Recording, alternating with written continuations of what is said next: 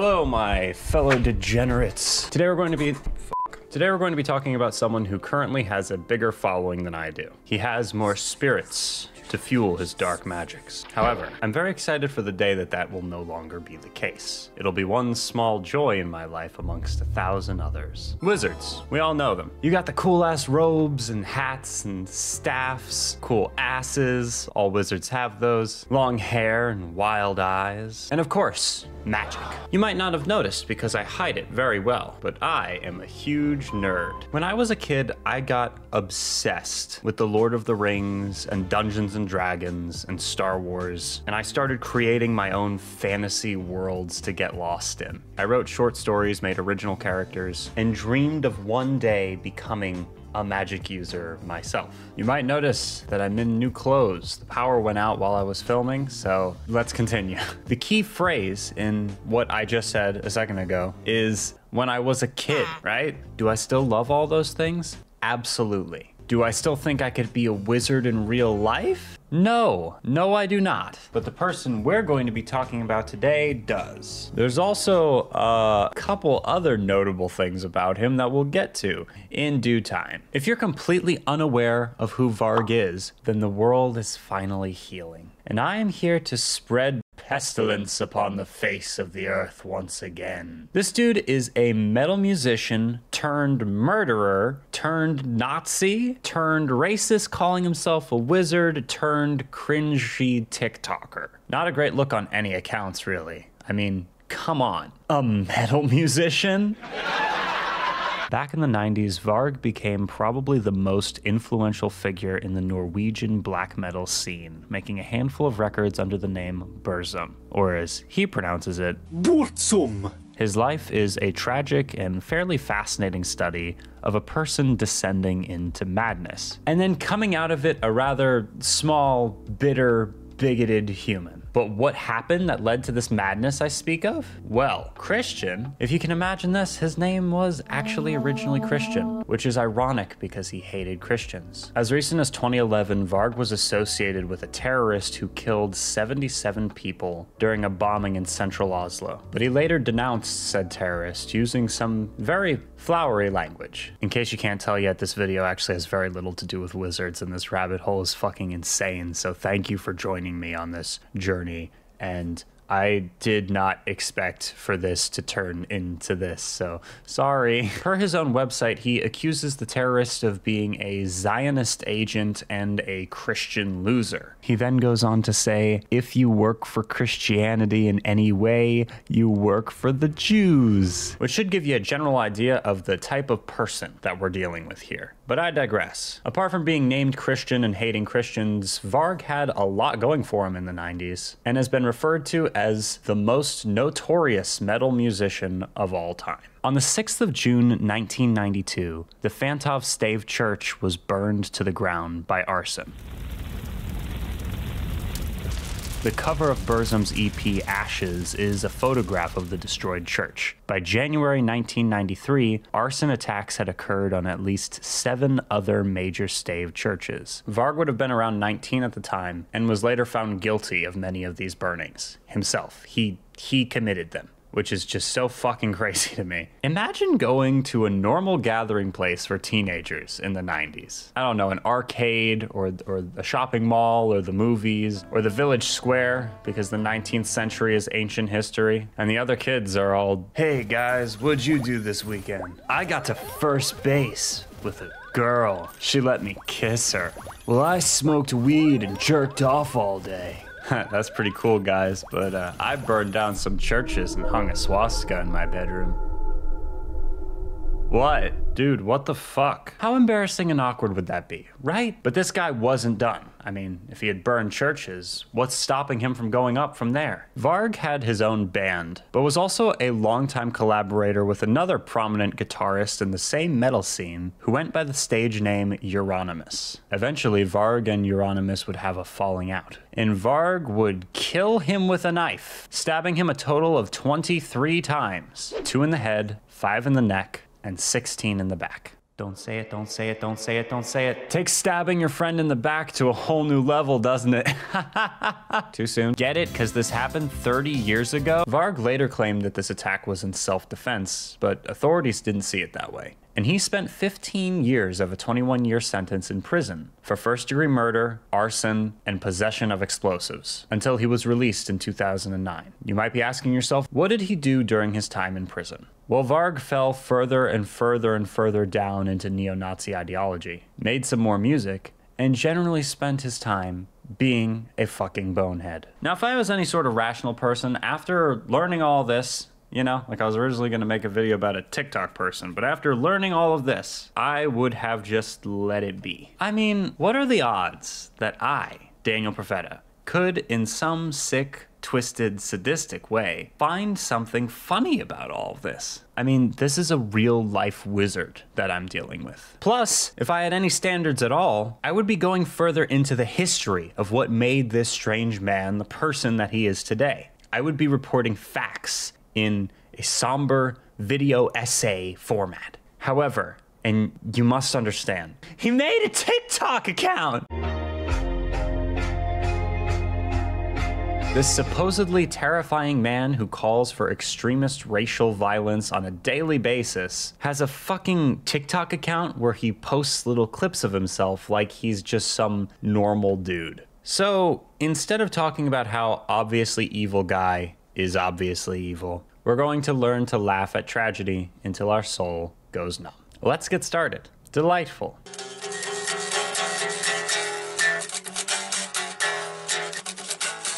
Has he never cleaned that guitar? That's the buzziest sounding electric guitar I've ever heard in my life. It sounds like if you shook a beehive and bees flew out, but instead of buzzing, they were asking if you've heard of eugenics. Is that not literally just Smells Like Teen Spirit? The most influential guy in this fake counterculture, and the first riff he plays sounds like Nirvana. So since Burzum is a metal band, normally all of these songs sound extremely heavily distorted and heavy. Whereas here, as they're played acoustically, they sound like, just to pull a random example, if you were to try to like set fire to a church, but instead you just lit a cigarette in the rain with a match that fizzed out before you light it, leaving you sad, damp, cigaretteless, and bitchless. Did you know that I am, along with my brother, the only Norwegian child ever to go to public Iraqi school under Saddam Hussein? Really? I had no idea. Seems like an odd thing to brag about, Varg. Your commenters certainly seem to think so. Varg, we need more storytelling videos on TikTok. Tell us the history of your life. The adventures of our childhood help shape who we become. Ah yes, the fun-filled adventures that he was discussing. Although, honestly, I guess this comment ended up being partially true. Because according to Wikipedia, Christian himself, did you forget his name was Christian? Because I sure didn't. Christian himself said that both of his parents were fairly openly racist. Plus there's the whole, you know, murdering someone that could do a number on someone's psyche. It is praiseworthy to do what is right, not what is lawful. So like, I don't know, killing someone? By the way, Varg, when you told me that you were really interested in gathering your own collection of Littlest Pet Shop toys, did you mean it? I mean, were you telling the truth? Would I lie to you, baby? Would I lie to you? I guess not. Honestly, despite not trusting him farther than I can toss him, I'm starting to understand part of what draws people to this guy. His demeanor is very disarming. He's just a silly little guy making fun little videos. And he often starts them with that dumbass, "Let's find out." He seems so normal and well-adjusted. And honestly, at this point, I'm starting to wonder if maybe I've found the wrong guy. Let's find out. Let's find out. Did you know that elf means white? Ah, there it is. Varg's particular brand of racism has nuance to it. At least, that's what he'd like you to believe. Over the years, he's swung back and forth on actually calling himself a Nazi and yada, yada, yada. My point is, I think that having different brands and styles of racism is similar to if you had different brands of trash. A lot of his defenders online try to act like the exact distinctions make a difference when they absolutely do not. Here's some fantastic brain rot reading material, but to cut to the chase, What type of Nazi he is doesn't matter. Unlike his unfounded hatred, my hatred has foundation. He hates based off of appearances and trivial things to make himself feel more powerful. And I despise him based on his actions and ideology that he spews across the internet like some sludge or toxic waste. And then you have his following. Either people who support the music by saying that you should just separate art from the artist, completely disregarding that in many cases the artist's views are embedded deeply into the art that they create. His xenophobia is childish, and these types of childish views can spread like an intellectual cancer. You can't exactly just disregard them. And what's funny is more recently he's decided that he finds it offensive if people label him a Nazi. And in unrelated news, here's a bit of a blog post from 2012. For the first time in many decades, the Jews are unveiled as weak and powerless, and they lose more and more of their support in Europe. Every day, thousands of Europeans wake up and see the true white light. I wonder what he means there. And they see the true face of all this racist garbage. But you know what really gets me? You know what really grinds my gears? I am a huge fan of The Lord of the Rings, The Hobbit, The Silmarillion, and most of the associated works regarding the fantastic mythical world of Middle-earth. And this fucking guy calls himself Gandalf the White on Twitter. Well then I am Saruman the Many-Colored, Saruman the Gay! Also, as an aside, he actually got banned from Twitter. I can't imagine why. Honestly, with some of the other stuff Twitter's been allowing recently, I'm surprised his account isn't back up yet. But I'm getting off track. I found a fantastic exchange in the YouTube comments of a post about Varg that perfectly encapsulates the behavior of Burzum fans. It's funny how people call Varg a poser, even though he is the least poser figure to come out of black metal. And he literally started some sort of movement/rebellion in his time. The absolute Terra Chad. So that's all it takes to earn respect.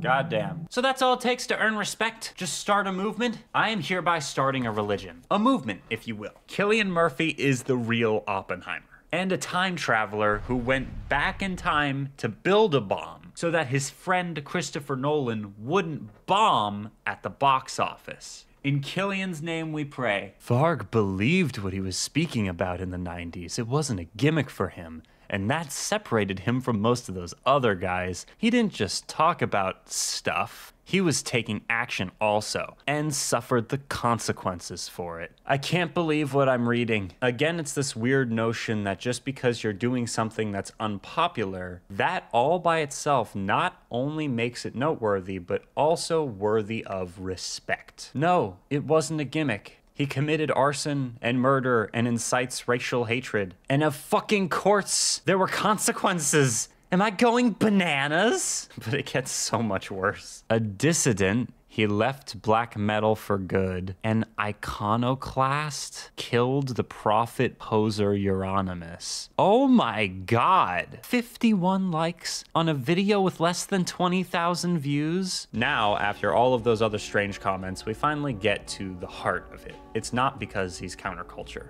That's not what makes him cool. These people want you to believe that that's why they love him, but here it gets all laid out. They agree with his racist dreck, and that's what keeps the myth alive. You want a wizard? Here's the spell. Someone then responds to that disgusting comment with a bit of shock. They ask, why so racist? I know that he got into this stuff after his imprisonment. They are woefully ignorant, but genuinely curious. So what is the response back? There's nothing wrong with wanting to preserve your own people. Obviously, resorting to this sense of otherism and fear of people who are different than you in no way other than skin color is inherently, deeply racist. And you, my intelligent viewer, must understand that to even imply otherwise is a cop-out. Like, if you're going to hold these views at all, at least acknowledge them, right? Oh, but another fantastic little response here. Not a racist or anything personally, but there is no objective right or wrong. So you can't really say that racism is good or bad. It's merely your opinion. I'm making this video because I find a lot of this stuff on some level kind of hilarious, but also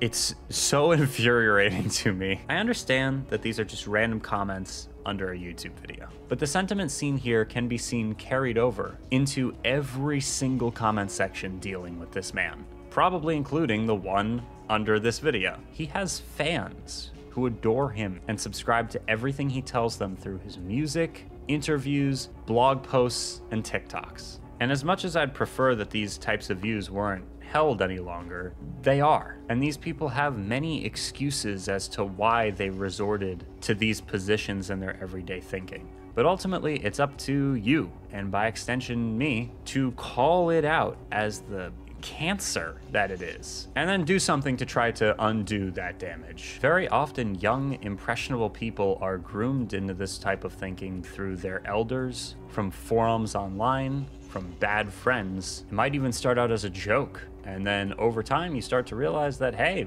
this isn't really a joke anymore. All I can do is hope that these people eventually change and grow. And despite all of the doom and gloom, I have a pretty good idea that the vast majority of them can come back to the glorious light of being a decent human being. Now, to lighten the mood, I have prepared a slideshow of screenshots of comments underneath Varg's recent TikTok posts that really made my day a little brighter. Is he playing Smells Like Teen Spirit? This sounds like Falling in Reverse. This is a certified hood classic. Varg, can you do a Fortnite Let's Play? Varg, do you fuck with Skibbity Toilet? Varg, what was your longest mewing session? Do you love pegging? Does Varg goon or chill?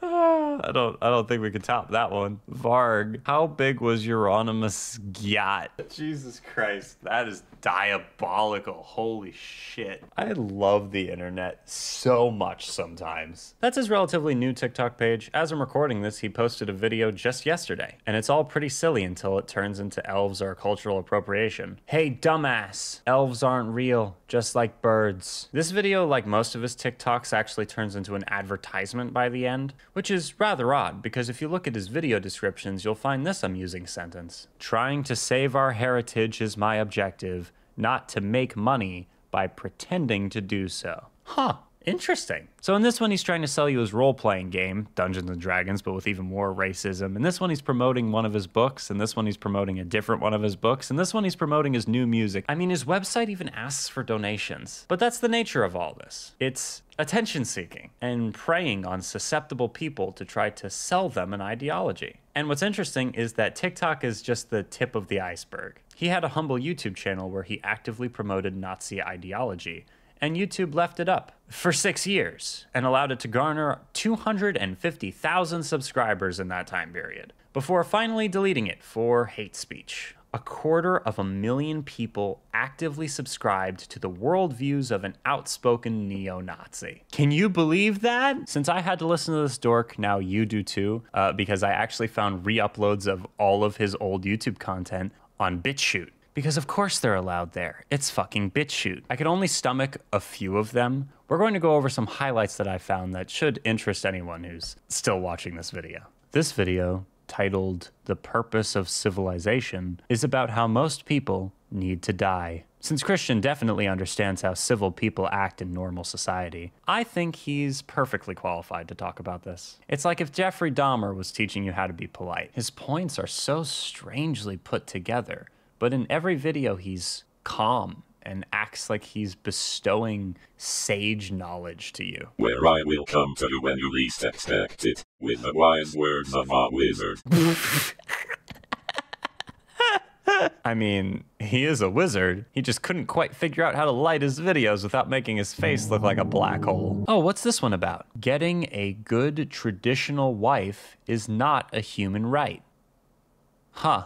Real heroes, they fight dragons in real life. They don't sit in front of a computer screen and do it in some virtual reality. Yes, guys, what you need to do is simply go out into the woods and find a lizard to kill. Real heroes fight dragons. Oh, okay, I understand now. The snake was just for reference. It is my vice that I need to conquer. This video is about how women are trash, but so are men, and trash men attract trash women. So in order to get that traditional European blonde with blue eyes, you must first better yourself. I'd play you the rest of this video, but I think that you'd get around the same value as if I were to record myself taking a shit and just play that. You might even get more value out of it if you're into that sort of thing. Link to my OnlyFans down below in the description. This video is titled The Dream for All Sane Native European Men, but I'm a peeing on that title. That was so stupid. It doesn't seem quite accurate to me. So let's fix it up a bit so it more accurately reflects the content within. Also, if you check the description, he mentions that he had to re-edit the video because he originally posted naked children playing in the mud. Children I'm 99% sure are his. And what's even grosser is that he fucking left that original version up on BitChute, which even for that platform seems like it's kind of pushing the boundaries of what should be legal to post on the internet. Everything is just getting weirder and weirder, and as you go further, it gets worse. You know how you could dive into the ocean and sink down, and the lower you go, the weirder the shit is that you start to see? It gets darker and bigger and stranger, and this is just like that. If the fish were racist. This video, he talks about having kids with people who aren't white and why that's bad. This video is about how women shouldn't go to school or fill their heads with knowledge. I'm sorry, brainwashing lies. Sorry, ladies, you no learn or do thing. You can only cook, clean, have baby. He then implies 30-year-old women are too old to be useful. And by useful, he means fertile for him. And I want to move on, but later in this video, he addresses the women that he imagines are laughing at him, like a small demographic of women who disagree with him. And dude, it's not just women. The only reason I'm watching this is because I think it's hilarious that a murderer Nazi who spent decades of his life cultivating this persona of being some sort of hardened badass who speaks the truth is out here making dorky TikToks. Any rational person that sees this bullshit will either laugh or feel a bit bad out of pity that any one person could harbor so much hate in their soul. In this video, he spews easily disprovable conspiracy theories about immigration in Europe, mainly because he subscribes to this idea that all native Europeans were once white, so he has to try to rationalize some reason why that has never been the case. Like I said earlier, YouTube left this type of content up on their site and allowed Varg to amass 250,000 followers before his channel was finally shut down for hate speech. I'm just wondering what his reaction to that was. Let's find out. Let's find out. So my new channel on YouTube was removed. Oh yeah, he tried to make multiple new channels when his first one on YouTube got suspended, where he was doing the exact same thing. I wonder why on earth videos like the ones we were watching would have gotten flagged for hate speech. We are reaching levels of delusion surpassing that of a guy who thinks that a girl wants to fuck him just because they made eye contact. The good thing in all of this is that they exposed themselves as anti-European. No, you dipshit. I just listened to you say that civilization is humanity's way of destroying itself as justification for your belief that people who look different than you deserve to die. You don't get to cry censorship and harmless middle ground content now. You made your bed. Now lie in it. We promote only degeneracy. What degeneracy might that be, Varg? I think that he's just mad that Skibbity Toilet's considered more valuable to the platform than his videos. We're actively helping the enemy destroy Europe. They are the enemy. It's as though he thinks that his videos are Europe, the entire continent. It's also interesting to me how he acts in this video, like a petulant child being incredibly dramatic. If it wasn't such an insidiously evil influence, I would find it extraordinarily funny. He compares his situation to 1984 because of course he does. He implies that Donald Trump personally had a hand in removing his channel from YouTube. And oh look, he made multiple videos about his ban. I wonder if he's a sore loser. I'm a very sore loser. Ah, that clears things up. He tries to defend himself by saying that his videos got struck down because he said this. But in this attempted defense, he then openly admits to attacking Islam, immigration, and Judaism. This is because Varg is a moron. Then in his final video on BitChute that was about his YouTube ban, he talks about how he's tired of lie speakers being in his comments. So he's disabling all of the comments under all of his posts. Talk about free speech and censorship and standing your ground and finding the truth through debate, then disabling your comments so no one can disagree with you. Makes sense! And that brings us to the next piece of this puzzle. Kanye West.